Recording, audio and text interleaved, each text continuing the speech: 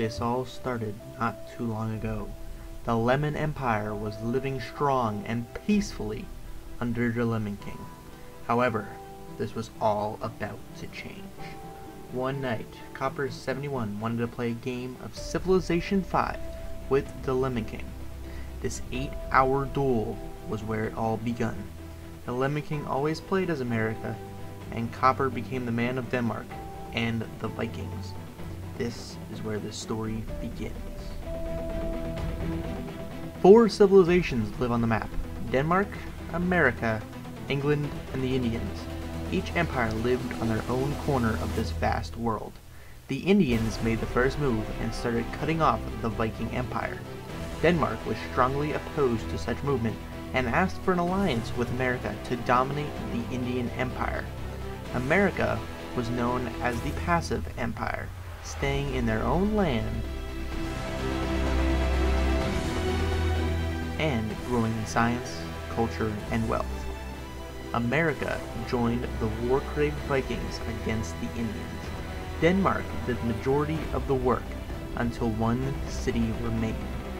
America took the final blow and took the great Indian capital, not making the Vikings very happy.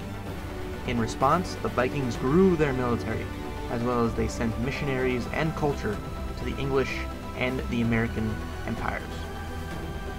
Hoping to pull a cultural victory, the Vikings came very, very close within one empire, but they never quite got it. They then returned to their militaristic ways, growing in strength. Meanwhile, America went through rapid expansion in the parts of science and wealth, making over 20 different wonders. The Americas also became friends with all but one city-state on the map. Eventually, Denmark took over the English Empire and knew it was time to make the final move.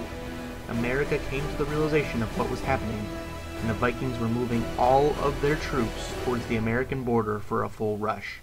Timing was the only thing keeping America alive.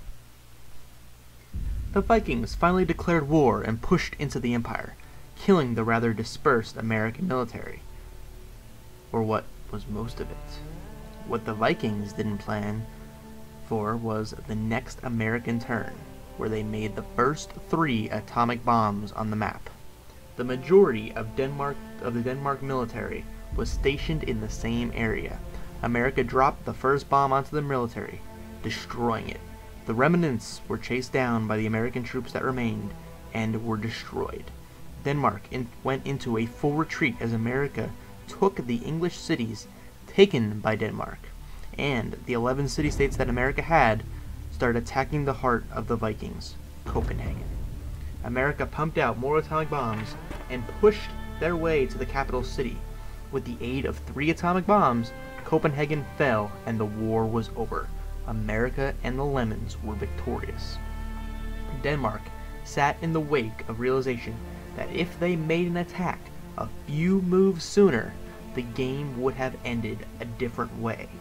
Ever since, the Vikings and Lemons have lived as independent nations, but surprisingly as allies. How long will this alliance last before war erupts again? Will civilization beyond Earth cause the next war, or will it happen in a different realm?